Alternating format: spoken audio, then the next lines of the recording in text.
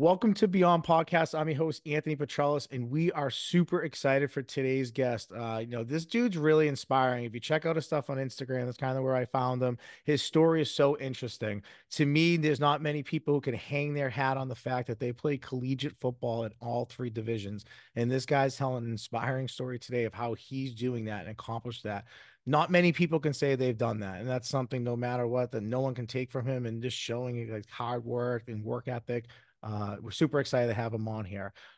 So without further ado, the man, the myth, the legend himself, Jared Martino.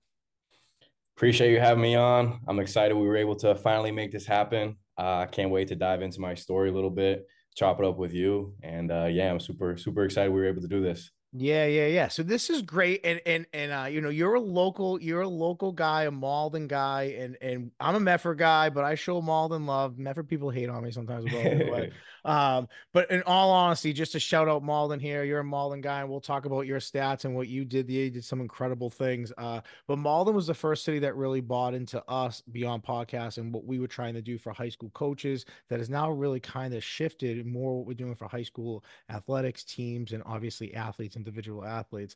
And they saw the vision. We cover everything there.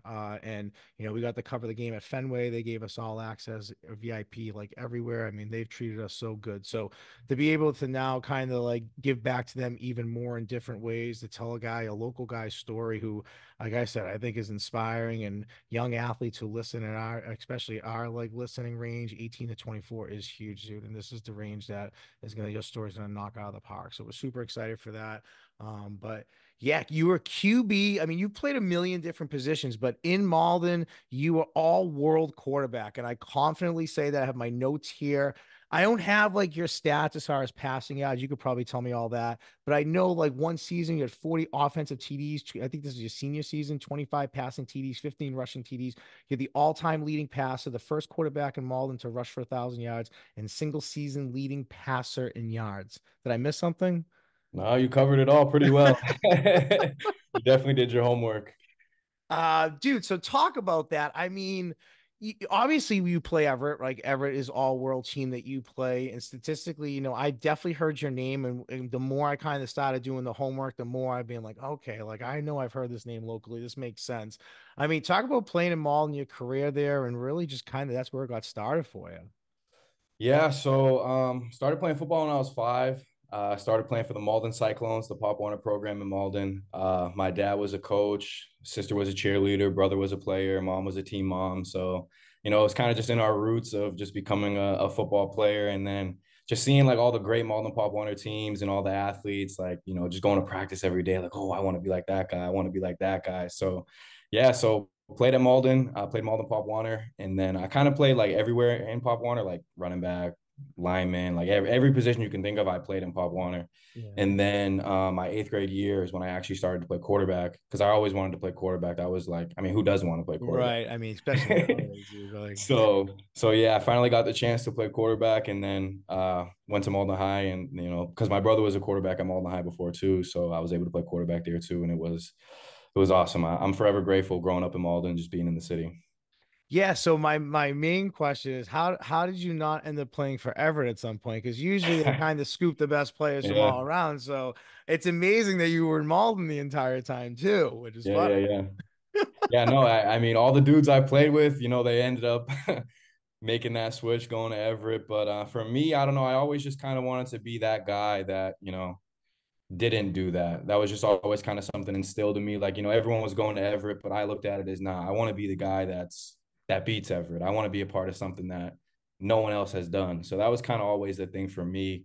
And I also think too, they didn't even try getting me because they kind of knew my family, my brother, my dad. Like it was just no way I could do that. Yeah, I mean that's crazy too, and that's amazing to me because yeah, you throw up those type of numbers, especially your senior season. You have all world. I mean, we cover Malden football a lot. Truthfully, we've covered a lot of their games in season and their last three Thanksgiving games that they've had. We've done all their coverage, so it's really cool to that connection. And then obviously from there you went like prep school, I think for a year, Cheshire Academy. Yeah, I went to Cheshire Um, Academy. Yep. And you, dude, you were like, you played a bunch of different positions, both sides of the ball. But here I have you, the first prep player of the year for their school. You had two 1,000-yard rushing seasons. And then as far as offers went from there, like you more FCS Mhm. offers you were getting. But talk about, your experience here. I mean, 2 years. I mean, obviously you tore it up as a back there. And then coming out of that, seeing the offers that you had. And then kind of the theme, I think, is you betting on yourself a lot, dude. Mhm. Yeah, so got recruited to go play baseball. I was originally to play baseball. A lot of people growing up in Malden kind of always thought baseball was going to be my sport. At one point in my life, I did too, but I just kind of, it was just football. It just gave me a love that I just never really experienced before. So I go to Chester to play football and baseball. And yeah, those 2 years, it was unreal. Just, being able to play against that competition. You're going to practice every day. This guy has these offers. This guy's going here. So there wasn't any days you could really take off. So it definitely made me into a better football player, but overall definitely made me into a much better man too. I was able to grow up obviously on my own for the first time from Malden, and then went out there and lived in Connecticut for 2 years. So yeah, it was Cheshire was a unique experience because obviously like living there and then just being able to meet so many different people. Like I always looked at it as like two different worlds because you grow up in Malden, blue collar city, and then you get to go to a prep school where you're going to class with kids that their parents own this, and just crazy, just being able to be around that. It was like it really allowed me to just be diverse with people and kind of always just no matter the situation, like I feel like I can talk to anybody because of that. Yeah, and I think that that's great. And so, like, obviously for you, I mean, fast forwarding just a little bit, like, you decided to go JUCO route one point. Here you are deciding to go Right. prep school route. Talk about that decision making for you, because we have a lot of young high school kids that listen to this. You decided to go prep school for 2 years. What was the decision of doing that versus maybe trying to play college right out the gate a little bit? I kind of so honestly, I just the opportunity to go prep school was just it was hard to pass up on. Yeah. Not too many people from that area get that opportunity, and obviously like a football move, but at the same time too, just a life move in general. Just being able to make those type of connections and meet those type of people, like it's priceless. I made some of my best friends. Like I have connections for the rest of my life. So that was kind of the main thing. It just felt like an opportunity that was too hard to pass up on. Yeah. And for you, you seem like just wanted to experience something different, see something Right. different, like you said, be around different people and experience that, which is great. And obviously, you tore it up there. I mean, I threw the numbers out there, the stats, and you were the first player in their school history to win, like, what was it, the player of the year, school player Yeah. of the year, right? So, Mhm. um, but you had FCS offers. Mhm. Talk about those a little bit, because what I find interesting is you obviously contemplated that, but you end up making a different decision and going a different route. Mhm. Um, to you, were you disappointed in that? Was that something you expected maybe a little bit more? I mean, the schools that were reaching out to you, I mean, as Right. far as that decision went, what was that thought process? Yeah, so going into the year before I won Prep School Player of the Year, I had no offers. Like I had some D3 schools talking to me. It wasn't, I went to a couple camps. Boston College said they weren't going to offer me. UMass wasn't going to offer me. UConn wasn't going to offer me. So I had a lot of motivation going into that senior year. And then obviously winning Prep School Player of the Year, I thought that, okay, now the offers are going to roll in and now I'm finally going to get what I feel like I deserve. But unfortunately, it didn't really go out like that. So Sacred Heart offered me, and then Merrimack offered me, but at the time they weren't full scholarships. Okay. So I was teetering around the fact, okay, if I go there, I'm paying every year, or I could go walk on, bet on myself, only have to pay 1 year potentially, and then be on scholarship for the rest of my college career. So that's where it kind of came down to. Looking back on it, I could have made a couple different decisions because at the end of the day, like a D1 opportunity is a blessing. FCS, FBS, no matter even any college opportunity is a blessing. To be able to play at the next level, you're a stud. So looking back on it, I was definitely a little hard headed. I thought, oh, this is what I need. I need to go here. I'm too good to go there, which I wish I didn't think like that, but kind of comes full circle now that it's kind of changed. So that was my thought process while I was in high school. So And I think that that's the risk of kind of betting on yourself in a lot of Right. ways, right? Because you know your limits, you know what you want, right? And Mhm. you're knowing what you're willing to put yourself through to kind of get there. So, like you say, looking back on it, maybe like you're right, any offer is a blessing, Right. but you wanted more for yourself and you swung for it. Like Hmm. people don't always decide to make that decision and so Very on. true. So you bet on yourself, which is a common theme of you just kind of doing my homework on you and something that really kind of drew me to be like, man, this kid is something.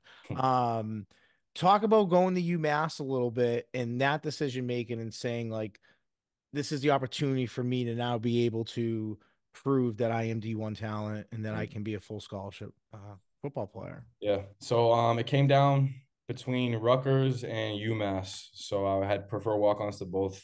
And originally I was leaning towards Rutgers because they had actually came and saw two of our games. We had two games in New Jersey my senior year, and they were at both games. And both games, like I lit it up. So I thought they were eventually going to offer me, but that wasn't Yeah. the case. So I don't know. I kind of just Big Ten.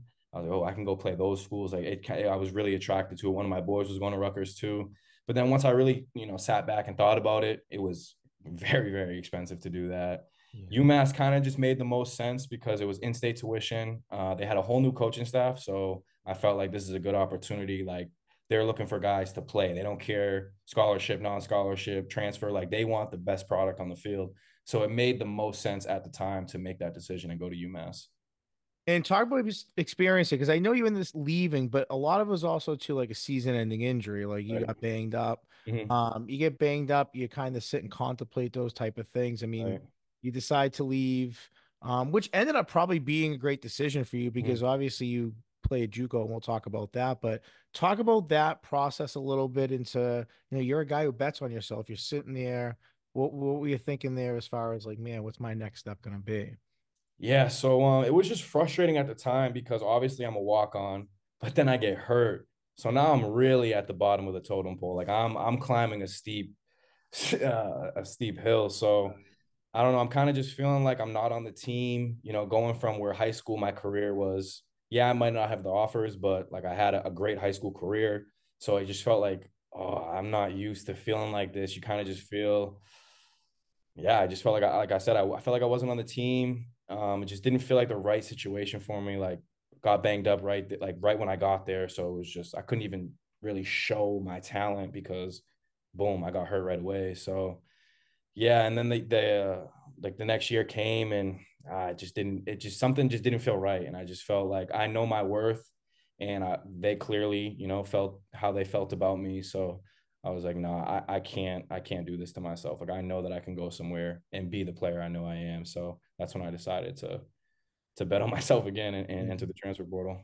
What type of back are you? Like, what type of back? What's your size? Like, what size are you? I'm about 6'1", and right now I'm about 230. I was probably like 220 when I was at UMass. Okay, So I was okay, more just a downhill power back. there you go. That was kind of just my game. Yeah. So I mean, So, you play that type of style. I mean, for you, you play in a lot of different systems. Do systems mhm, make a difference? Like when you right. play, do they make a huge difference in your type of style of running? Yeah, honestly, looking back on it, I'm so glad I did make the move to linebacker because I feel like the downhill power back is slowly fading away from football. I Yeah. think it's more of like you need your more like Christian McCaffrey. Speed kills. At the end of the day, it's something you can't teach. Right. Yeah. And you got to be Period. able to do Right. so much out of the backfield. I think, maybe 20 years ago, I would have been a great college running back, but Yeah. unfortunately, that's not the times we're in anymore. So, system is definitely huge, especially playing like being that type of running back. You have to go into a system where, okay, they want to run downhill, they want to run power, they want to run inside zone. Like, so, and then that's obviously, what they weren't trying to do. So, Yeah. Yeah. So talk about this. You enter the transfer portal. You decide to go JUCO. I'm sure there were other offers there, and not only go JUCO, but you go JUCO kind of in the middle of nowhere, and you go JUCO at Independence Community. And we all know that, from Netflix and everything else.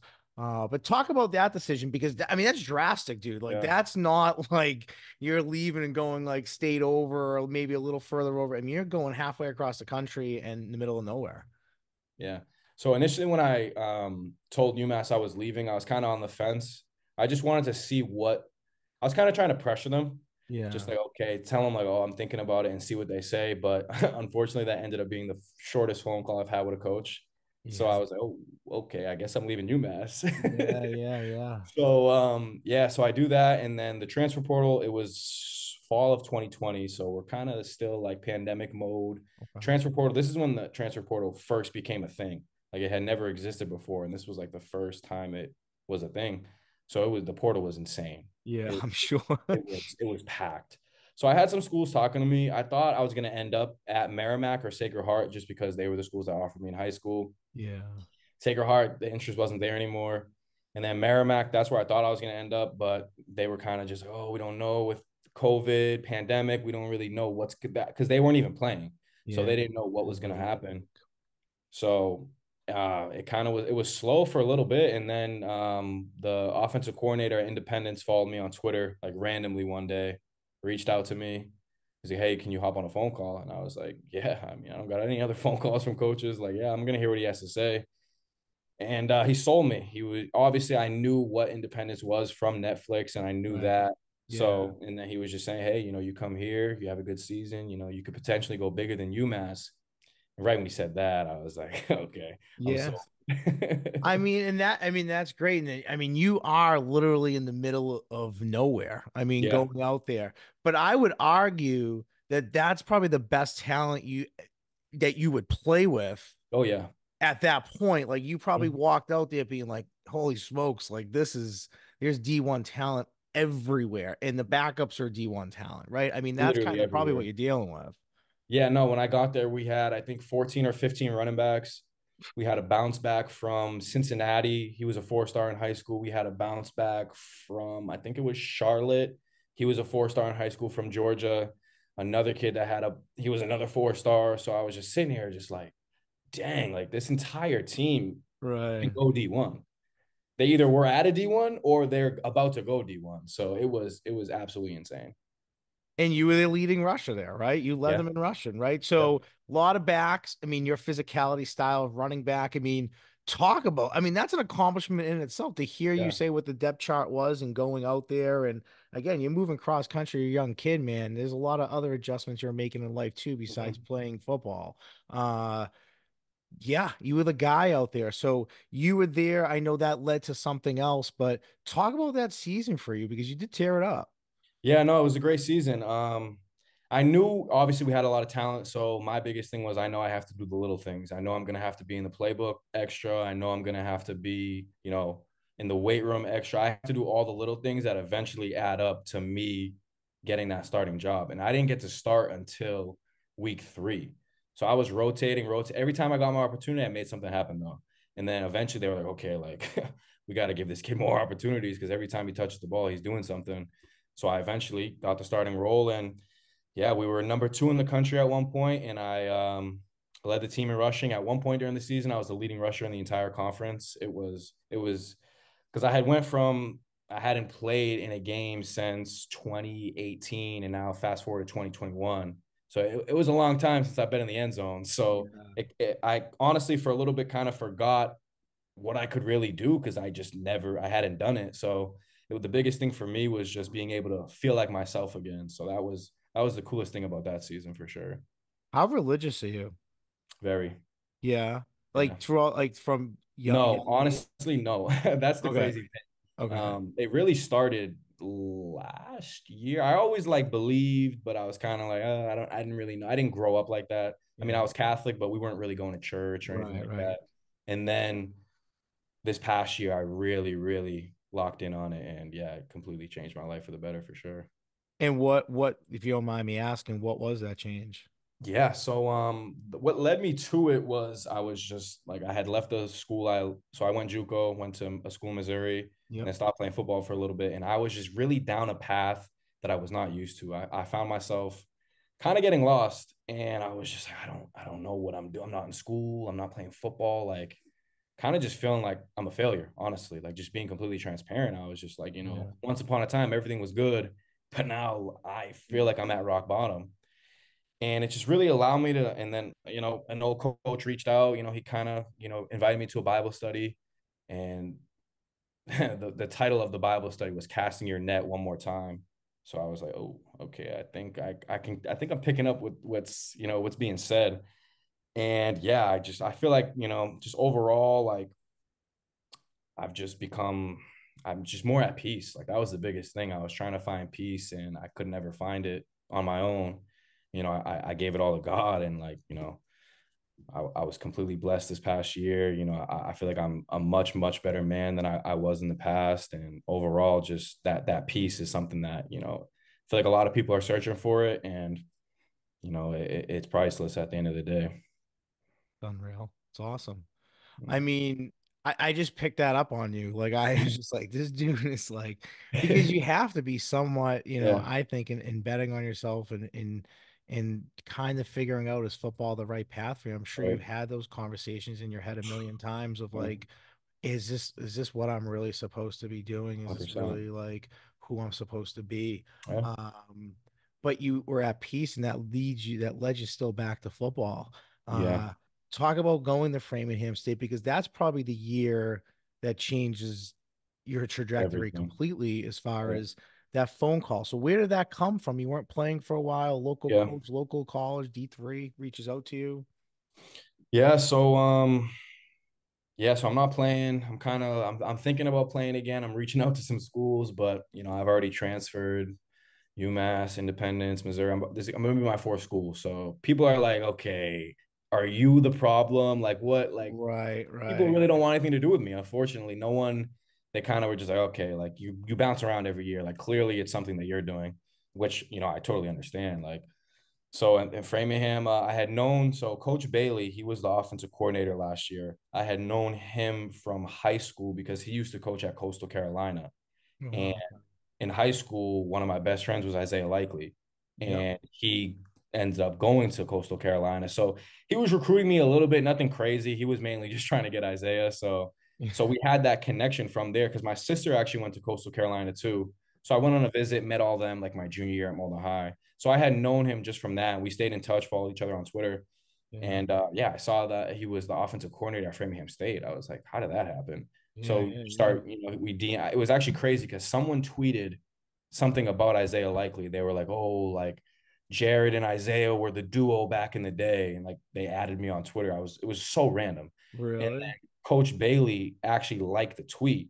So that's how I saw that he was at Framingham. And I was like, what do I got to lose? I'm gonna reach out to him, see how he's doing. And Right. I was like, hey, I'm thinking about playing ball again. Like, what do you think? And he was like, yeah, like we'd love to have you. Like went on a visit, and yeah, I was like, oh, I guess I'm about to play football again.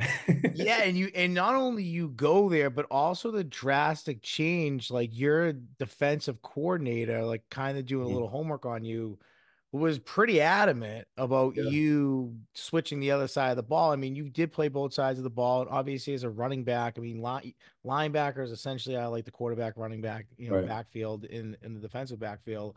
I mean, talk about that change, and was that something you were like okay, or were you like did you battle it a little bit? I Mm. mean, what was that like thought process for you as far as that went?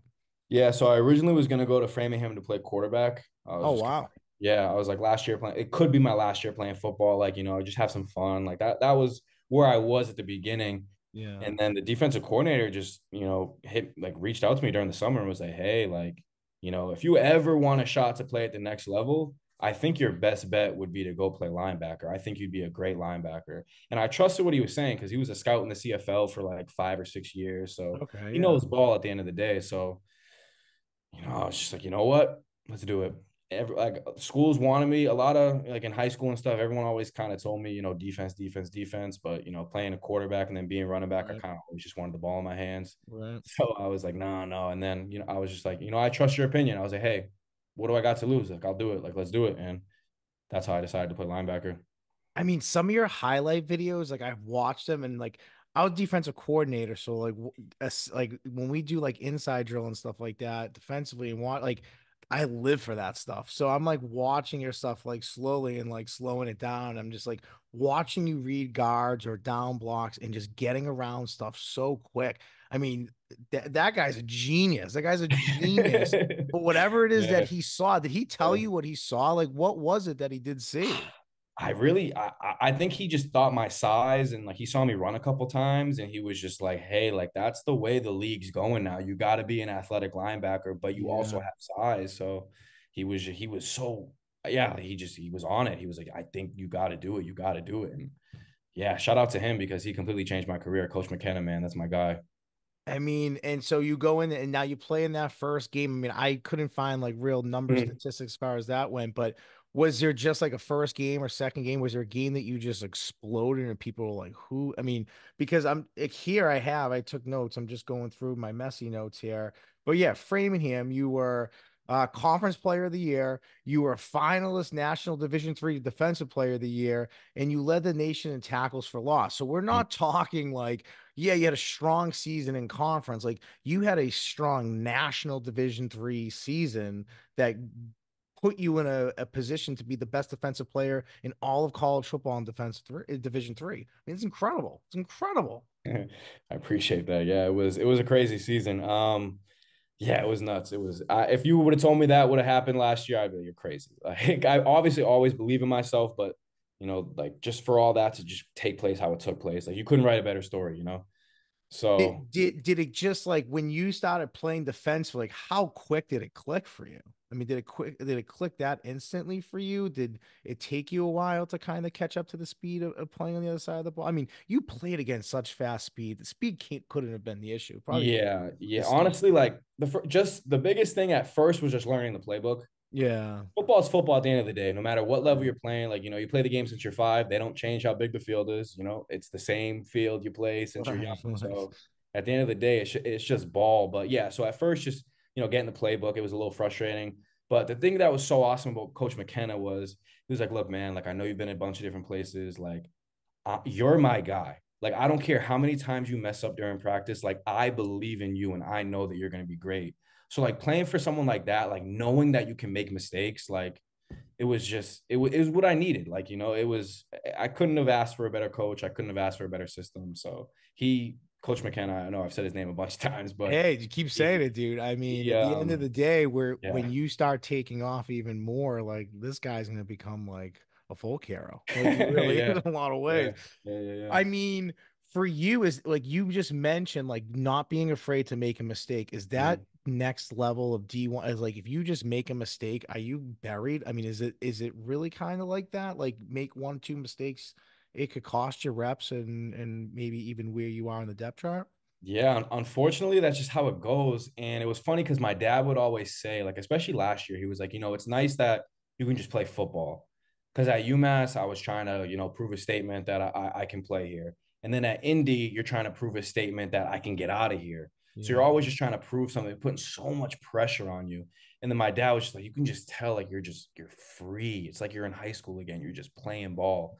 So that was the biggest thing. Because yeah, unfortunately, at those higher levels and stuff the margin of error is slim because there's 4 other guys who are just as good, if not better than you. So Wow, it's crazy. yeah, it's a It, crazy it world. it is like you hear it and you think it, and then to hear you say that, just to Mm, like that stood out. I was like, wow, like that's it. At the mm, next level, it must be just you make a mistake.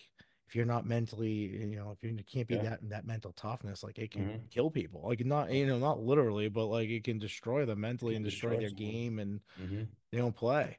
Yeah. Um, when did you start maybe getting some national recognition at Framingham, or maybe I don't know if there was a game that put you on the map or something like that, but when did you start maybe first getting those sniffs, or the school started getting some recognition like, hey, this kid is throwing up some sort of numbers here? Yeah. So initially, it was the game that it was kind of like my coming out party, so to speak. It was definitely that second game against UMass Dartmouth. Wow. The stats had me at 14 tackles, but I, did my own homework and I definitely had more than 14 tackles, but I'll Yeah. take the 14. So that game there, I think I had 5 or 6 TFLs and, like I said, 14 tackles. So that game was that kind of really started to put me on the map. Like, hey, like, who's this kid at Framingham State? And then I think like midway through the season, I was just like looking at the stats and just, on like the NCAA website. And I was like, whoa, I'm like fourth in Yeah. the country for TFLs. I'm like fifth for sacks. I was like, this is insane. It That's wild, dude. was I mean, crazy. that's you doing your own homework Yeah. essentially too. Like you Yeah. don't do that. You would never know that, I would have known. Yeah, I literally was just at home on Sunday after our game on Saturday, and I was looking, and I was like, "Yo, like this is crazy." So did you start? And throughout this process, I guess I should have asked, but we're going to be talking about this more. Were you a decent like social media presence at that point for yourself? Were you big on Twitter, big on Instagram, as far as your football stuff, like you are now? Like your Instagram is, phew, it's going to keep going. But Yeah. like at that time, were you as active social media wise for yourself? I wasn't as active just because so my TikTok originally blew up when I was at Independence, just Okay. because, Last Chance U, people are so interested in it. So I definitely capitalized on that. But then once I got to Framingham, I didn't want to be on social media. I just wanted to focus on what I had to focus on. So it really wasn't until like midway through that season where I was getting the stats and stuff that I was like, oh, I got to start promoting this again. I got to start getting on Twitter. I got to start getting on Instagram. And my story obviously has it kind of just sells itself. I don't mean to sound like, arrogant or anything like that. No, It's been no. a crazy ride. So I think I've always just kind of had that knack for just being able to promote myself. I don't know why or how it came, but I was always good at Twitter in high school and just being able to, get my stats, my film out there. And then obviously like through TikTok and stuff. But yeah, like halfway through the season is when I started to promote it again on Twitter, started blowing up. So I was, oh, dang. Yeah, I mean, honestly, if I could compliment your social media here for a second, I think what draws people is kind of like your voice and how well spoken you are and how confident you are in yourself and your story's interested. And I think you do such a great job of that. And even like some of your cut ups on the podcast that you're on, like you hit the right things. I think you're pretty smart in how you advertise and promote yourself truthfully. And seeing the hits that you're getting, it's definitely showing for sure. Um, was there any for like Division 3? Is there like a ceremony and all? Like, did you have to go anywhere for being a finalist, or is it more just like they reach out to you and let you know if you won or didn't? Yeah, so actually funny how I found out I was a finalist too. It was through Twitter. I had no idea. I saw them post. I had no idea. No one told me anything. So they tweeted College Football Network or whatever it was, tweeted like, here are our finalists for, all the divisions players of the year and stuff. So I was like, all right, let me just check. You never know. And then I Yeah. went down to D3 and the last name on it was my name. I was like, oh snap. Right when I found that, screen recorded it, took a video. Hey, everyone, please vote for me. Like, That's yeah, crazy. yeah, it was. I had no idea. There was no like ceremony or anything like that. I literally just found out through Twitter. Wow. Yeah. Unbelievable. So you have the season of your life, Mhm. and now you have a year of eligibility left for yourself. And in between you have now become much bigger on social media and telling your story. Where did that all kind of inspire and come from? Like you obviously had the season of your life. Was it just like, man, I got to tell my story? Were you approached like in that realm? Like, Mm. how did you start becoming such just a bigger social media presence in general? Yeah. So I knew that if I was going to enter the portal, that I was going to have to do a lot of work to get the offers that I felt like I deserved. Like I definitely had a great season, but going from D3 to D1, like what I wanted to do, that's hard. Like especially with only 1 year left. Like if I had 2 years left, probably would have been a little different, maybe some like bigger schools, but 1 year left, like I had to really promote myself. So right then and there, I was like, okay, I might as well. Like I made a video on TikTok just saying like, hey, I'm the most underrated linebacker in the transfer portal. And Yeah. it blew up. I got some offers off of it. Like and then once one came in, the rest just started pouring in. That's awesome. So they reach out to you just to understand how it works. So they'll reach out to Yeah. you in the portal based off of what film that they see Mhm. and statistics or whatever, and they're like, "Hey, we're really interested in you," and Yeah. then throw you an offer right there and then type style. How would Yeah. that work? So I think which one was my first offer in the portal. So you went to the portal and you're kind of just in like a database, and then Twitter is really where it's active. So I was on Twitter every day. And it helped because like I was getting like the accolades and stuff like that. So I had something to tweet. So I was like, oh, here, just won this. Here are my stats. So I was just on it. Like every day I was posting something. I was like, yo, I want a coach to see my name every single time he goes on Twitter. I want him to be annoyed at how much he sees my name. So yeah, I think it was Seton Hill, D2 in New Jersey was my first offer. And I knew I just needed the first one. And then once the first one came, schools were like, they already saw that I had one offer. So, and they know I'm a grad transfer. So there's no time really being wasted because signing day was so close from the last game. Like when I entered the portal, I think I had a month and a half, maybe two. So the ball had to get rolling fast, which was helped me out a lot. So yeah, schools would just reach out, we talk, and then they would just, extend an offer. I mean, that's crazy. And then obviously you made the decision to go to Central Connecticut Mhm. State, correct? So yeah, Yep. I got it right. University. What made you kind of pick there? What made you say this is like, my last year of college Mhm. football? Was it more of a local thing or was it just you bought into type stuff? Like what went into that decision making for you?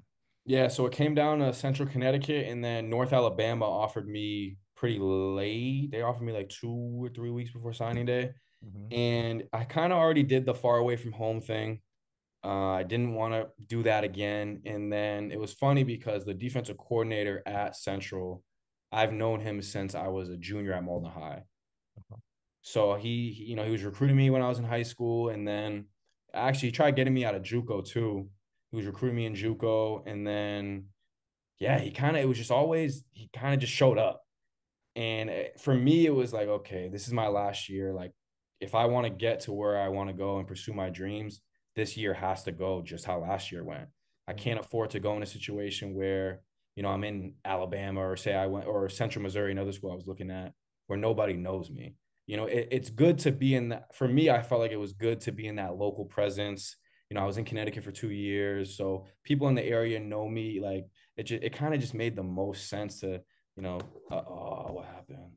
You're good. I can see you. I can see you. You might have just clicked off the screen. Oh, I've done that so many times. that scared me. I was like, no, because I know like No, don't sometimes, even worry. Don't even worry. cool. That's the Zoom side of things, man. It never, Yeah, it's all unpredictable. yeah, yeah. But no, to me, I just find that so interesting because here you are, like you are making that final decision. And I wasn't sure if some of it was schematic. I mean, we talked a little bit about you playing running back, and scheme's kind of a big thing. I didn't know if you fit well into that scheme. I mean, what was the scheme of Framingham State? Were you a four front or a three front? Yes, we were in a forefront and played a lot of man. And honestly, I got to blitz a ton. And Yeah. Central does that a lot. We're mainly a three down, but we go four down too. Okay. And the way they want me to initially learn Mike, but both of the linebackers in our system are so interchangeable. Yeah. So it really was just another perfect situation. I felt like I'm gonna have, more free reign, kind of like I did at Framingham. It really just fits my game. Like it's not a lot of thinking. I can just play ball. I know the coach, I know the defensive coordinator. Right. So it was yeah. So in a sense, it was definitely schematically too, for sure. Yeah. It all kind of just fit perfectly. And that's great, especially playing inside like that. Like if you're playing a lot of man, right? Like college football, yeah, that 245 or 50 pound linebacker just doesn't like, exist in that sense Right. anymore. That they play all three downs where you can have more speed on the field. Yeah, and when you are playing man, that means you can take more chances of sending heat from all different ways. Right. So yeah, it probably does fit you well. Obviously, social media wise, we kind of hit upon this, but I want to go just backwards here a little bit. I'm noticing that you're branding yourself a little bit too. You kind of have your own swag coming out, your own line. I mean, how is it, is it because of your just blowing up lately on this stuff on TikTok, on Instagram, and everything else that you're kind of looking at this as a way to really get your story out there? I mean, is there a bigger plan of telling your story? And maybe you haven't even thought about that yet because football's what's on your mind, but Mhm. I'm just interested because you have a tremendous story here. Yeah. Yeah. So I dropped my own, started, doing the whole clothes and stuff like that. I signed with an NIL agency, and they were kind of pushing me like, hey, you're big on TikTok, but you got to start posting yourself more on Instagram. And because I always kind of looked at it as like, okay, TikTok, but Instagram is more like personal. But at Yeah, the end of the day, that's just not really what Instagram is anymore. it So isn't. Yeah. and two, like I always looked at it as, growing up and being in high school, I always was trying to find the guy who was the underdog. I was trying to find the guy who had the similar story. So the biggest thing and the coolest thing for me is like I'll have kids reach out and be like, hey man, like I saw your story, like I'm going through similar stuff. Like, and I think that's priceless at the end of the day. Like, the accolades are cool, being able to grow myself, it's a blessing. It's awesome being able to like share that, have that platform. But at the end of the day, being able to just inspire someone, and just be like, hey, if you don't give up, no matter how hard it gets, you can do it. No matter what's thrown at you. So Yeah. that's honestly what So I guess in a sense, something bigger, like I haven't really thought about it, but I have an idea of where it's going in terms of just trying to grow my personal platform and grow my brand as a whole. Yeah. But being able to do it in more of like a genuine matter and do it with a story behind it is just the coolest thing for me. Yeah, I love that you just said that because honestly, like for this, like building this, like I'm a fifth grade teacher. I mean, that's like my main job. But this, being a high school coach for so long, this is what was missing locally. Like to be Mm, able to tell these stories right. and being able to, no one would know things. Like if you didn't do homework on yourself, you would have never known you were a finalist for something or that you were even contending to be top in the nation in that stuff. I mean, that's like you said the whole time you're betting on yourself here and you're doing it in a way through hard work and dedication and living in the gym and betting on yourself, like all of those qualities that people do to become so successful, and you're doing it. Yeah, to me, I found it like, man, this kid's got something building even more for himself. And yeah, so that's why I asked the question. I mean, there was a great Yeah, answer there for you, but thank you. you keep doing what you are doing there because I'm like, there's a lot of people in Malden that I've reached out to that I'm just like, who's this kid? Like like as far as like you guys should be all over this right now, like athletically, because yeah, I think especially going into the season, I mean, do you have goals for yourself for this? Do you have like individual goals that you've set in your head as far as what you see for yourself? Yeah.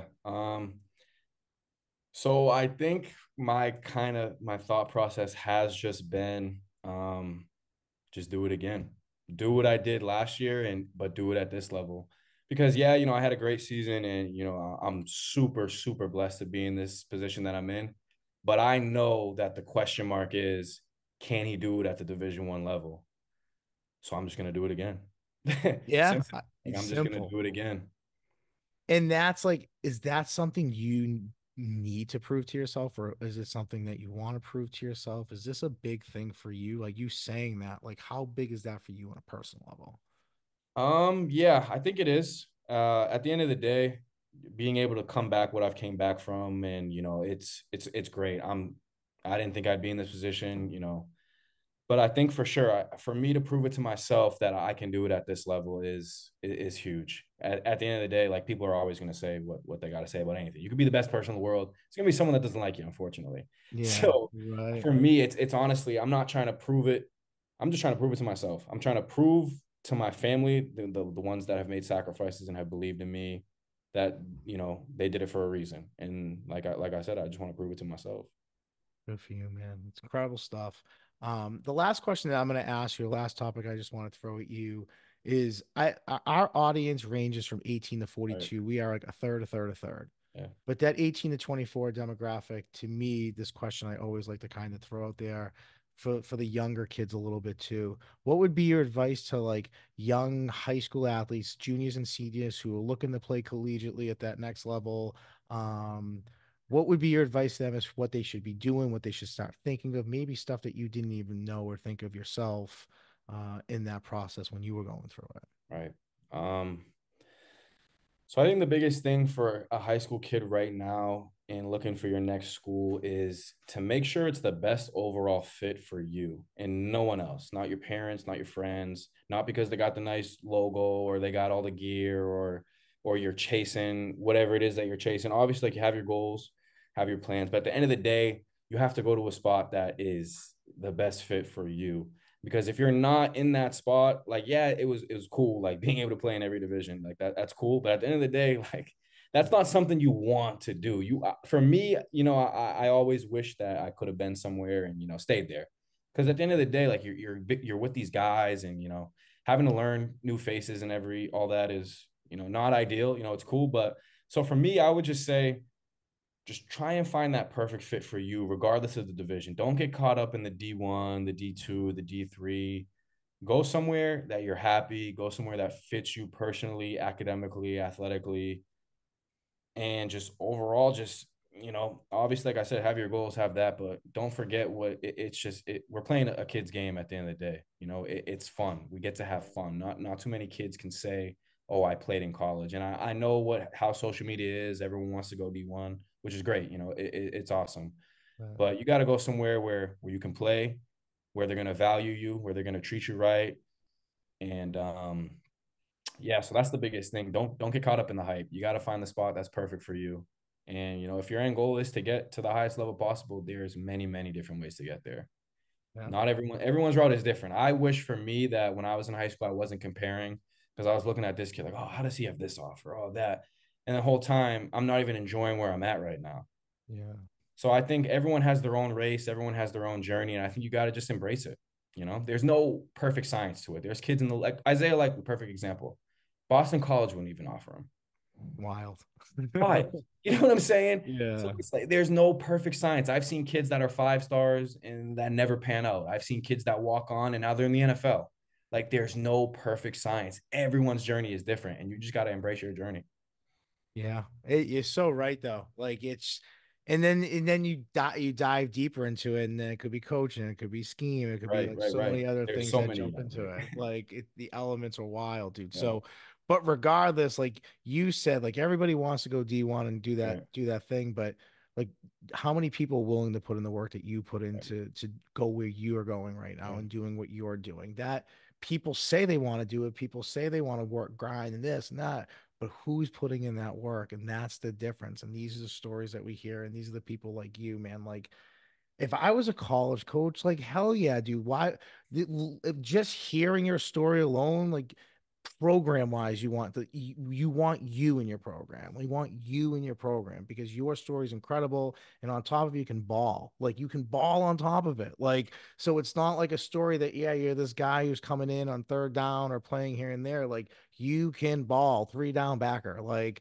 that makes the story even greater, man. So continue to do what you do. We'll follow you here. Anything we can do for you, just let us know and we will. But I appreciate your time today, and it's been great. It's been great. Awesome. I appreciate you for having me. This was awesome. This was really cool. I'm excited we got to do this. Yeah, absolutely. So, guys, we got a busy weekend coming up. We got coverage all weekend. So, we're going to be at Salem State Saturday. We're super excited about senior night hockey. But next week, we're pretty loaded up schedule too. So, big time, fun time for Beyond. And till next time, guys.